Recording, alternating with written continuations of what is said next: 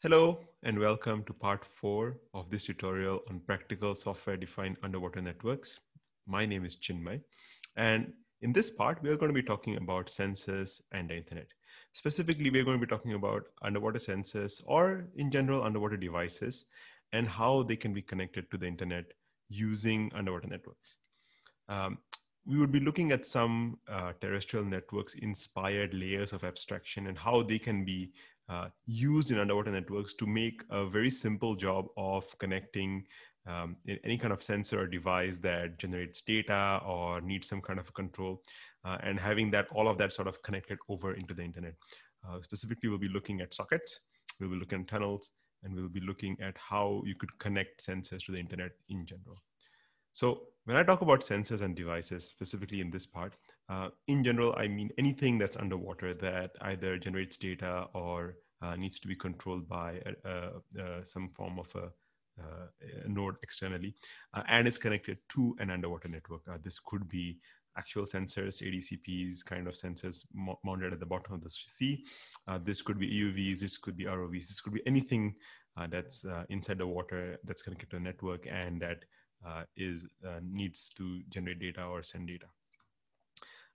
We'll be using an example network in this part of this tutorial as well. This is very similar to the example network we saw in the previous slide. This is a couple of changes. One is we don't have node 5, we removed it. We don't need it for this example. And a node 4 has this dotted line that's connected to the internet. So if you see node 4 is deployed at the surface of the sea, this is at 5 meters depth. So you could think of this as something, maybe a node that's connected to the buoy, and the buoy has a Wi-Fi backhaul connected to the internet, or maybe it has a SATCOM connection to the internet. So some form of a connection from this node to the internet to a user who is sitting on the other side of the internet, maybe in a lab, in an office somewhere, and that's connected through the internet to this node. So what we'll look at is how we can get this user access to some of these underwater assets, like the sensors that are mounted at the bottom of the sea. So node 2 here, as you can see, is deployed at minus 30 meters. So that's 30 meters depth. So you could think of it as something that's at the bottom of the sea. Using some of the other network assets we talked about in the previous part of the tutorial. So let's look at some simple scenarios and we'll sort of build up from there into slightly more complicated scenarios. So a simple scenario in a network like this would be that you want the data from the sensor that's attached to node 2 to be sent to node 1. So you can imagine that the sensor is generating data at a regular interval, and you want to send this data to node 1. Now, node 1 is also a surface node, so you could think of it as a boat or something, a node that's attached to something on the surface that comes in and wants to retrieve the data out of node 1. So it's a simple task: send data from node 2, receive data on node 1. And this could be a really, realistic scenario. This could be something like an ADCP that's bottom mounted, and you need to get data from it every day. So every day you go over with a boat and you get data out of it. Or you could have something more real time, like a strain gauge that's attached to an underwater structure, and you want to know on a real time level what the strain on the structure is. To a node that's surface mounted, maybe 30 meters above the node. So again, very similar, very common, very practical scenarios that you probably might face when you're out there. And previously we talked about some of the lower layers of internet of networking. You could use very low level abstractions for this. You could use raw physical layer packets and encode the data in it, and then decode on the other side.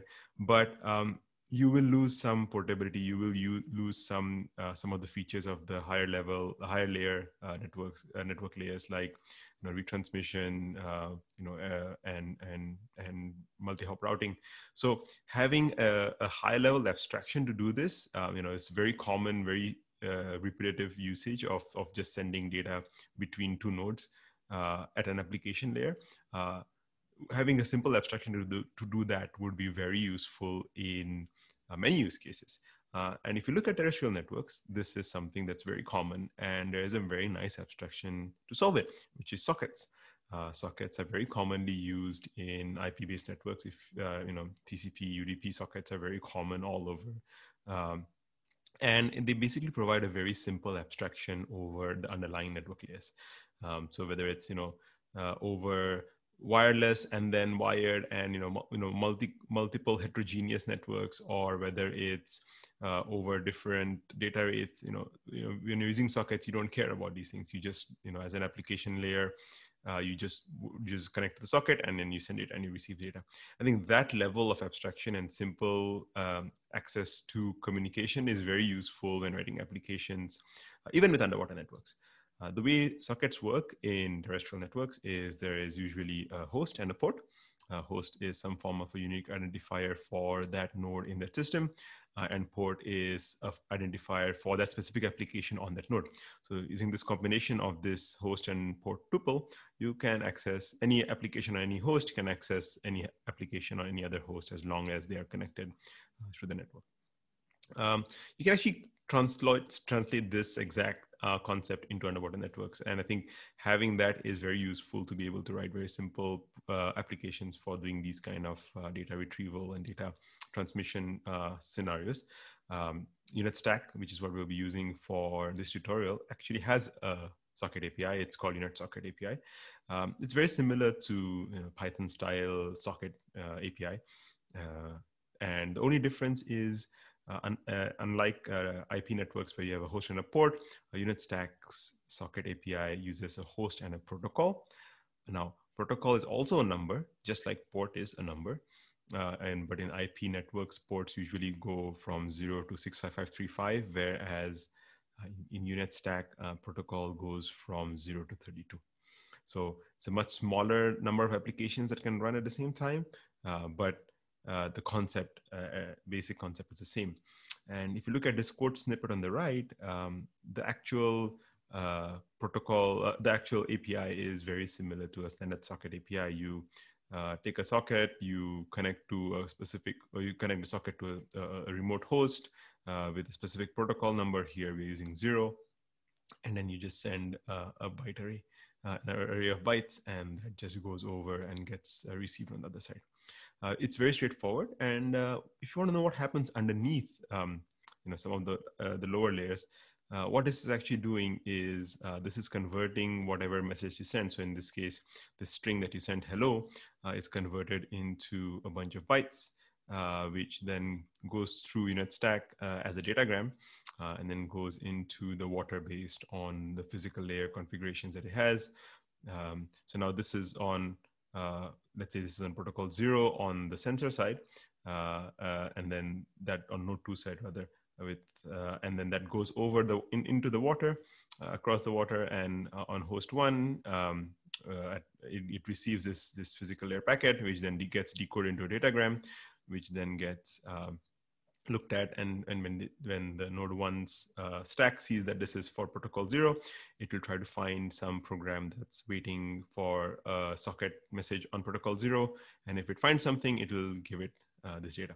So it's not that complicated. It's not that much overhead over a basic frame request, a low-level TX frame request kind of a layer of communication, but it gives you a very nice and simple way of communicating over between two nodes in a network. Now, the great thing about this level of abstraction is the same code can work over various kinds of things. You could have multiple applications talking at the same time, and the lower layers will deal with MAC and all kinds of other things. Similarly, you could have a multi-hop network, and this would still work across a multi-hop network, as you will see in a minute. But before that, let's try this out. Let's try to see if we can actually simulate this and make this work. So let's go to a demo. And in this demo, what I'm going to do is I'm going to run UnetStack, and I'm going to run a simple network. So let me run UnetStack first. If you have downloaded the code for this tutorial, you'll see that this is the folder you get. That's UnetStack unet-3.1.0. It's a normal Unet 3.1.0 release with some extra scripts. And I'm going to run the IDE, which you can run using this command bin/unetsim. And that will run, it'll open in the browser. like this. I'm going to close the old one. And I am going to open the samples folder here. And I'm going to look at the sample called tutorial network part 4.groovy. So this is a simulation script, and this is very, very similar to the previous simulation script that you have seen in part 3. There are two differences. The first difference is there's no node 5, so I commented out node 5. And I added this little bit of code at the bottom. So this code, what it does is, so N2 here is a handle to this node 2. This is the node that we have sensor attached to. And what this bit does is it adds some configuration at the startup. So whenever node 2 gets created and starts being simulated, it'll run this bit of code. Now, there's two parts to it. Let's just look at demo 1 part first, and then we'll go to the demo 2 part, 4.2 part during the second demo. So here what we do is we just add container.add sensor and a new sensor. So all we're adding is we're adding a new sensor agent. Now this is a very simple simulated sensor agent that generates 4 bytes of data and sends it over the socket about every 10 seconds. So we'll look at that. So that's the code for that can be found in classes under the classes directory in sensors.groovy. And this is again a unit agent. We did look at unit agents a little bit earlier in this tutorial. And again, it's very simple. It's just a way to write a simple application in UnitStack. Everything is an agent. So this is just a simple application. You can think of it that way. And what it does is it starts, and at the startup, it creates a new socket. So this is Unit's socket API, Unit socket API. It connects to the peer using the protocol data. So it's using the protocol called data. So this is a predefined protocol in UnitStack. I believe this maps to the protocol number 0. And the peer is something that is just set to 1. So this is going to connect to node 1. And then it adds this thing called the ticker behavior. This ticker behavior is, think of it as a loop that runs every few milliseconds, and that is defined by whatever this argument has. This argument is set to 10,000, so this is going to run every 10 seconds. So every 10 seconds, it will execute this on tick function, during which if the enable variable is set to true, it is going to generate some random data, and it is going to send the data over the socket. So overall, quite straightforward. Opens the socket, connects the socket to the peer that we're looking at, we're trying to talk to, and then just keeps sending data every 10 seconds. Again, this is a simulated sensor node, but you could think of it as something where an application that reads some data from a sensor and then sends it out using a socket. So let's run this. And now that the simulation has run, we have 4 nodes, node 1, node 2, node 3, node 4. Node 2 and 3 are not accessible from the surface, but node 1 is. So let's go to node 1. So this is node 1. So this is the shell for node 1, and I'm going to write some commands here to do a few things. So first things first, everything is running. Node 2 has the sensor agent running, so it's generating the socket. Unfortunately, we disabled it, so we kept it false. So it's not actually sending it out yet because it only sends it out if the enable is true. So what we can do is remotely we can enable the sensor. So we can just say remote shell. So you looked at remote shell functionality earlier. This is a way for in UnitStack to be able to control other nodes. And now that sensor is enabled, we should be able to get data from this node. In fact, it should be sending it out on the socket. Now on node 1, we need to receive it. And usually in socket programming, you need a program to receive the sockets. Now you could of course write an agent on the receive side, proper application style unit agent, and receive it. But just for this demonstration, I am going to just write it in on the shell, a quick little while loop that's just going to receive the data. So here you go. You have a new unit socket that binds to the same protocol, and it's going to receive open. So that means it's going to receive from any node. So it'll, as long as anybody connects to it and sends data, it's going to receive it. and in a continuous while loop. And if it does receive it, it will print it out. That's all it is. Very simple. So let's run this. And in fact, since the remote side is already sending, as soon as we enable the reception, it started printing out what it received. So this is going to happen about every 10 seconds. And as you can see, this is the data that's being sent from node 2. So a very simple abstraction. If you see just a few lines of code on both sides, and you can actually get data quite well. Now, this is again a very simple demo. You can actually make it more complicated. You can send whatever data you want. You can have all kinds of encoding involved in this, but the basic idea is this. So let me cancel this and let's turn off the remote side so it doesn't keep sending data in water. And let's go back to the slides. So that was a quick look at sockets and how you could use sockets to send data in underwater network. It's a very cool and easy abstraction over sort of the underwater network concepts that we have seen in the previous part of the tutorial.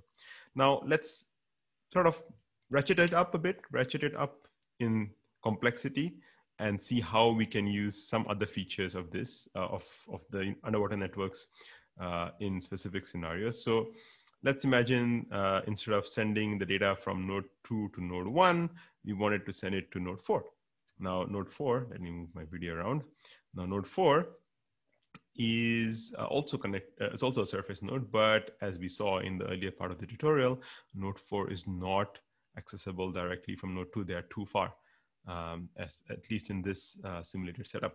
So what we need to do is use node 3 as a routing point and then route the data through node 3 to node 4. Now, this could be easily done by using static routes that we saw in part 3 of this tutorial, or you could use something like a route discovery protocol to figure this out automatically.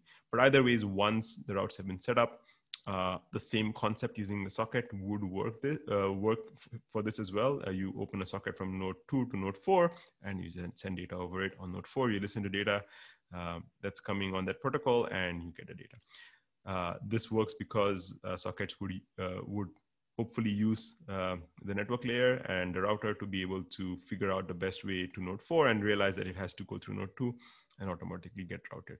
So this example would work in that scenario as well.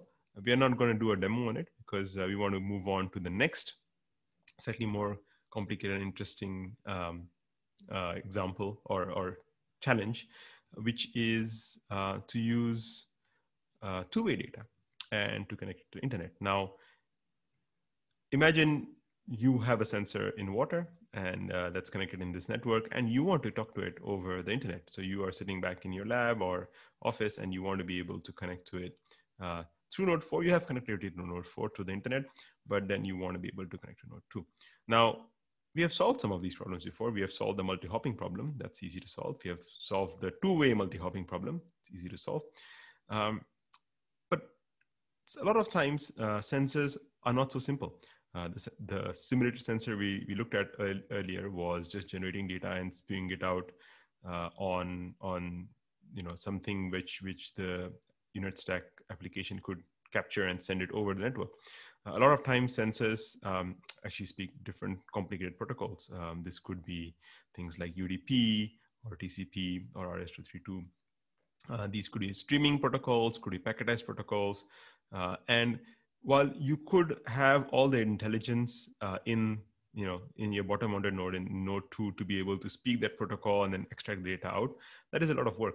And a lot of times that might not be easily possible. So it might be easier to actually just send the entire sensors data protocol over the underwater network protocol and expose it directly to the terrestrial network.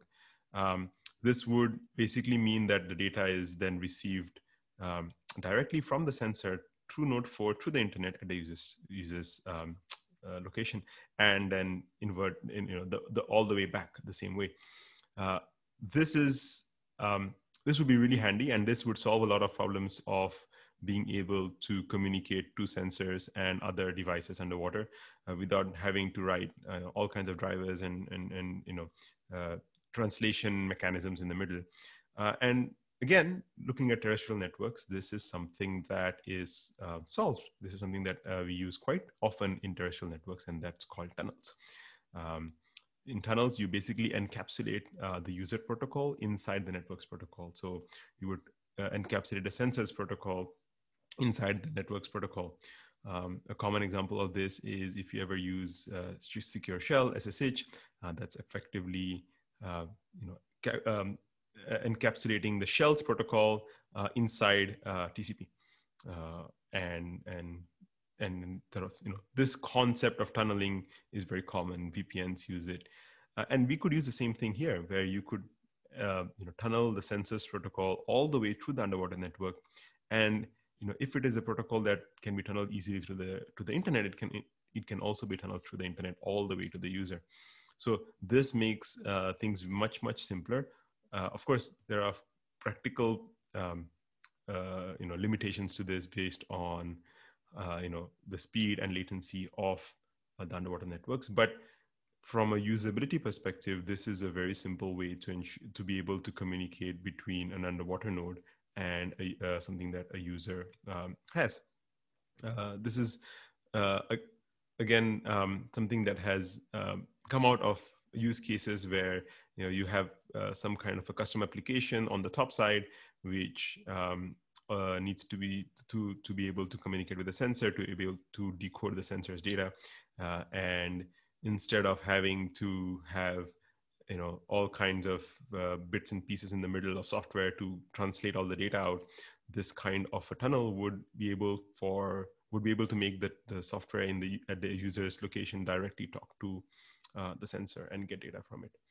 So underwater networks can do tunnels as well. UnitStack supports tunnels. In UnitStack world, it's called portals. UnitStack has two flavors of portals. One is for streaming style data, so TCP RS-232 style of data, which is more of a stream, is supported by a UnitStack implementation called Portal, and UDP kind of packetized data formats is supported by a UnitStack implementation called UDP Portal. The way it works internally is very similar to what we did with sockets. It's just encapsulation. So again, if you have node 2 with a sensor that's generating some data and that needs to send it to node 4, now this time routed through node 3, what it happens is whenever the portal is opened from the sensor, whatever UDP packets that the sensor sends into the node. So let's assume here that the sensor is a UDP sensor. It stocks UDP. Whatever UDP packets it generates and sends to the node, then get encapsulated into a UnitStack datagram. So you can think again that the sensor data that it's trying to send in a UDP packet is this set of numbers. And what UnitStack does then is it encapsulates that UDP packet into a very lightweight datagram, which then it transmits over the water based on whatever the physical layer and underlying network layer configuration is. So in this case, if you had node 3 that needed to route, it would go through node 3 and then out to node 4, at which point it gets depacketized from the datagram, and then the node 4 would realize that this was a UDP packet meant for a portal, and it would then send it out on this UDP port of 5005. So the sensor would send it on the UDP port of 5000, go through the whole portal, and it will automatically come out on the UDP port 5005. So the great thing about this abstraction is you don't have to sort of think about what happens in the middle, and you don't have to deal with the translation of the data in the middle of this whole chain. And the same thing holds backward as well. Anything that goes into this UDP port from this side, gets routed through this node 3 and then back into node 2, and then gets output on UDP port 5000, which would end up at a sensor. So this way you could also control the sensor, change some settings in the sensor, and get data out. So a very simple way of doing this, and this works extremely well, especially with internet native protocols like UDP and TCP.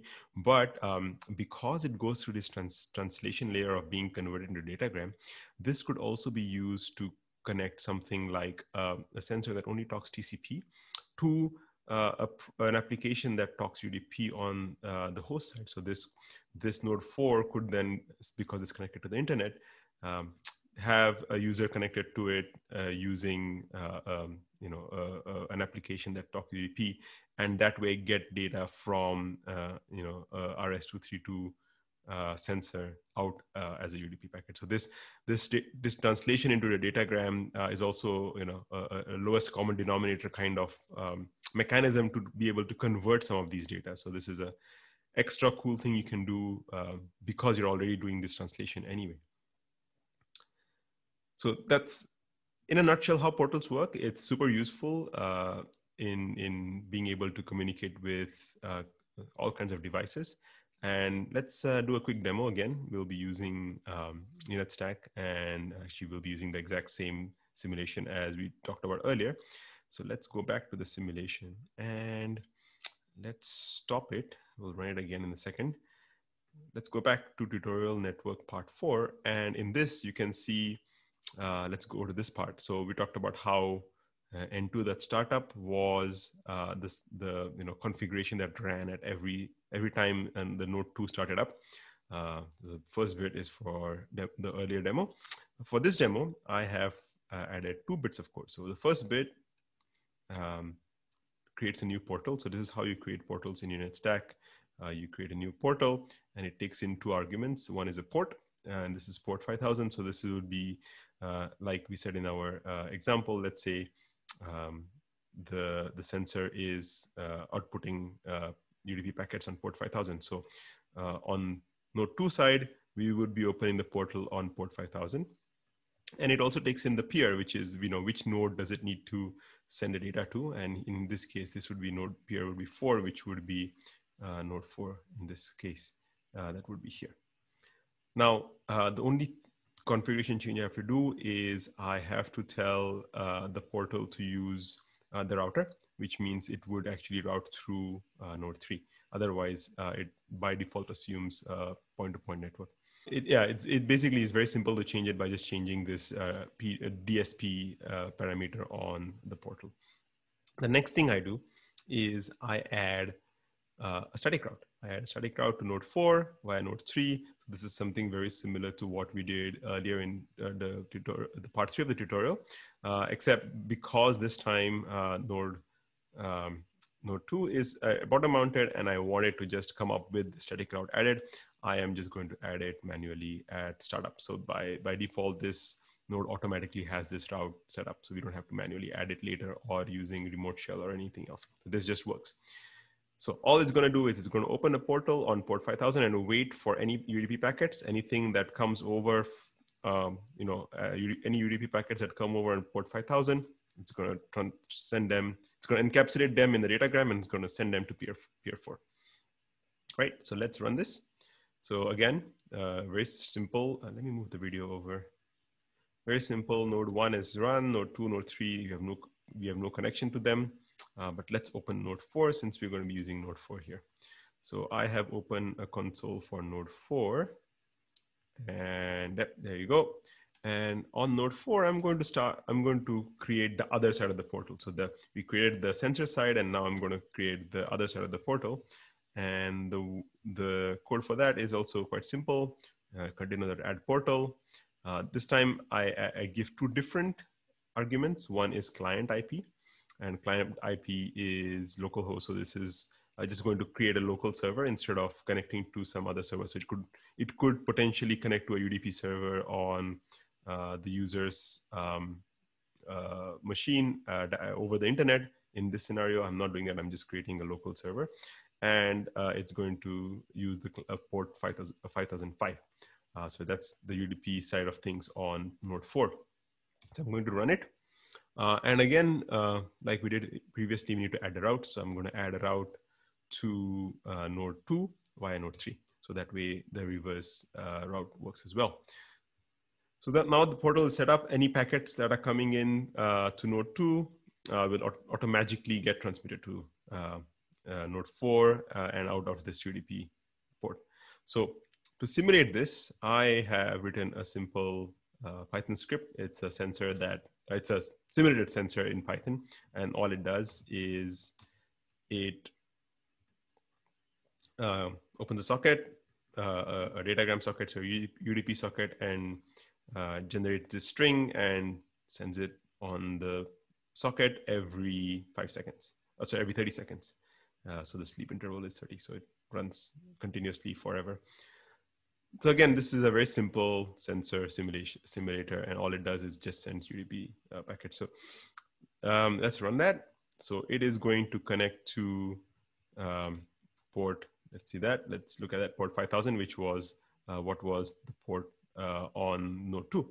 So I'm going to run that. And it connected to the port, and it started sending data already. To receive the data on UDP port, UDP data that's coming out of node 4, I am just going to run something like Netcat. It's just a simple UDP client. And we had used port 5005 there. So I'm going to use the same port now here. So every 30 seconds, this sensor will generate some data. It will go through the network. So it will go through, let's see, it will go through node 2 to node 3 to node 4, and it will get depacketized. And hopefully, we should be able to see it on port 5005, which is connected to node 4. So this bit of data went all the way through the network and came out without changing anything. Now, my sensor is not two-way in the sense that it doesn't receive on the socket. It's just a simple sensor. But you could very easily just send data back the same way. The underwater network part doesn't change at all. And whatever data you send here will actually end up back at the sensor. So two-way data communication over the underwater network and over the internet using the concept of portals or tunnels. It's a very nice abstraction. It's a very simple abstraction. Can be very handy in a lot of places where you have some legacy equipment that's connected to to some surface expression node over the internet, and you have some legacy sensor, and you want to have them talk to each other over an underwater network. Tunneling its protocol through the underwater protocol using some form of a very lightweight wrapper is a very useful way of solving this problem. So some of the example use cases of these kind of applications, whether it's sockets or whether it's tunnels, could be remote controlling AUVs, could be remotely changing settings on sensors or actuators. And if you imagine a little bit further, this could be used for cloud-based management of underwater sensor networks. You could have a bunch of these sensors connected to the internet and have some form of a cloud software that connects to all of these over, internet links, and then through the underwater networks and connect them to the actual sensors. And in these kind of use cases, sockets and tunnels are very useful to write, very, very abstract, very simple code to be able to control these things. So that brings us to the end of part 4 on sensors and the internet. In this part, you saw how we can get inspired by terrestrial networks and use concepts like sockets and tunnels to talk to sensors and or connect underwater networks to the internet. It's very exciting. It's very fun to be able to do these kind of things, because once you can bring some of these things into the internet, a lot of things can be made, can be opened up. So I think using underwater networks as a stepping stone to connect, underwater devices to the internet it opens a lot of really exciting ideas and exciting opportunities. So the next part is an hands-on session. What we would like you to do is to try out the 2 demos that we just did with you, demo 4.1 and 4.2 using UnetStack. It's actually quite straightforward. So we highly encourage you to try it out. It's very easy. As you saw, there wasn't much code to write, and all the code that you would need to write is already provided to you. So it's mostly a matter of copy pasting that code and trying it out. But do feel free to play around, try out different things, change parameters here and there, and see what happens. And if you ever get stuck, or if you have any questions at all, whether it's regarding Unit Stack or how you could do some of these abstractions into underwater networks and connect devices and internet to them, feel free to ask in the chat. The chat's available at the Oceans 20 website for this tutorial, as well as if you have any more questions, you can check out this website, subnero.com/oceans20. This is where you'll find all the resources for this tutorial, including code, slides, videos, and also a way to contact us. So if you have any more questions, even after the tutorial is done, just go over to the website and try and just send us a message, and we'll be more than happy to help you out. Also check out Unit Stack 3, the website. There's a lot of documentation and a lot of material there that explains to you how some of these things could be done.